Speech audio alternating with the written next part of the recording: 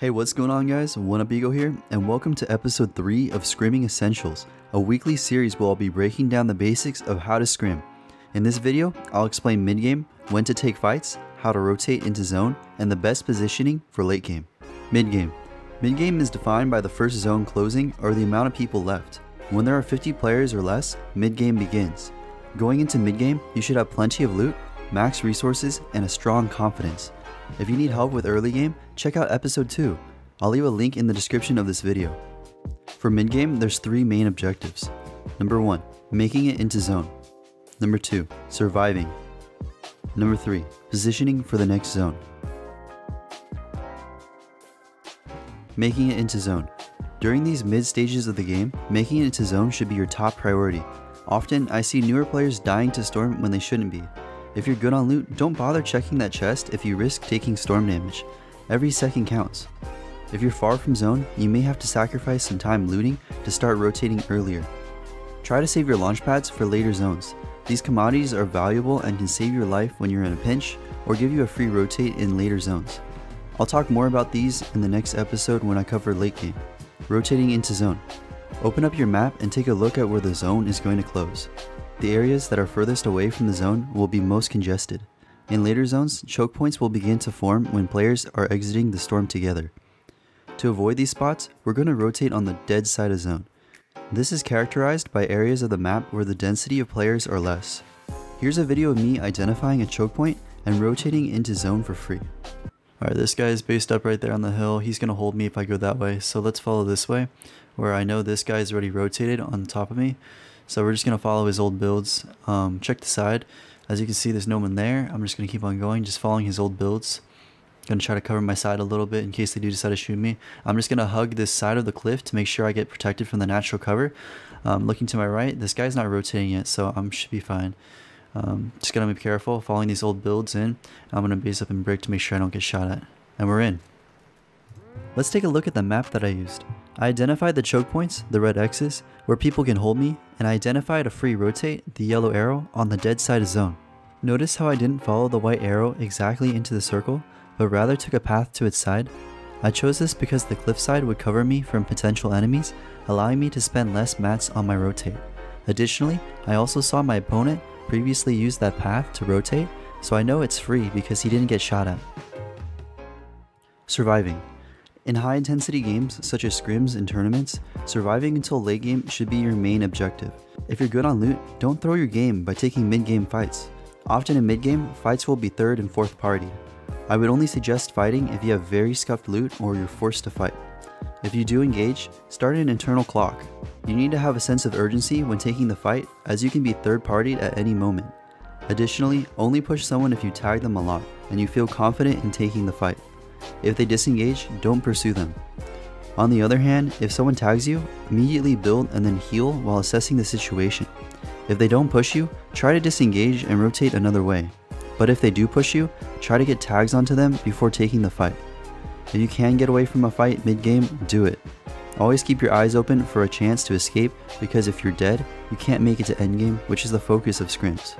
Here's an example of me taking an in-game fight. Choice to win the World Cup. But the question among a lot of these users was, those Dubs have the confidence. Well, Dubs so. Despite lack of... So let's watch this fight in slow motion. I notice that my opponent starts ramping toward me with no intention of stopping. I wall off my sides to protect myself. I look back to try to get a shotgun shot off. I miss, but I continue to ramp up. Tag him once. I continue to apply pressure with my SMG. He drops down for a 50-50 and I connect a few tag shots, ending the fight. This fight took about 13 seconds from start to finish. As a word of caution, however, try to finish your fights in 30 seconds or less in order to prevent third parties.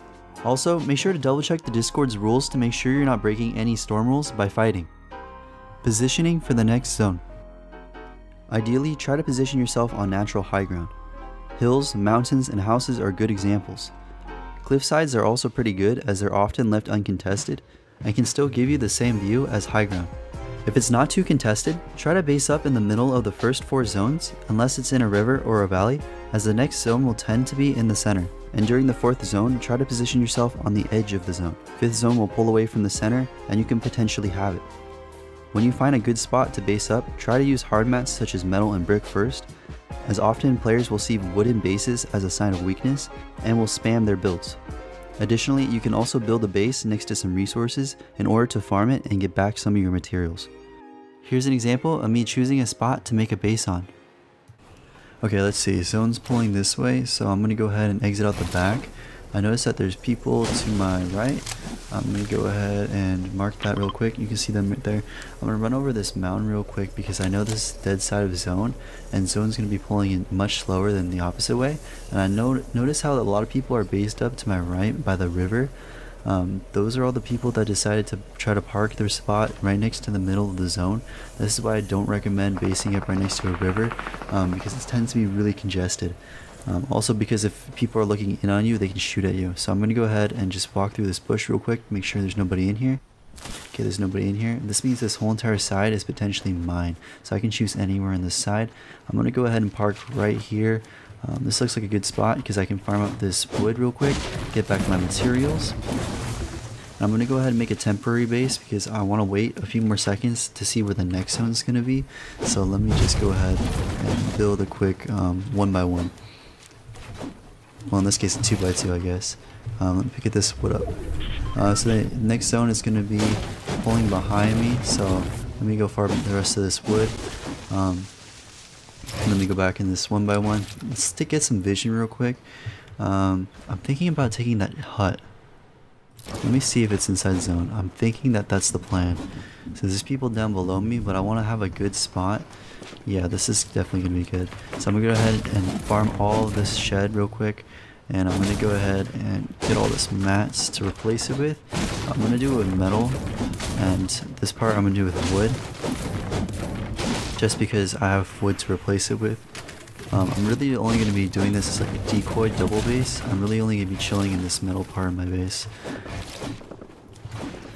Now let's go ahead and take a look at these guys and just keep monitoring them to see if I can get a pick. Now that you've seen that first clip, let's break it down.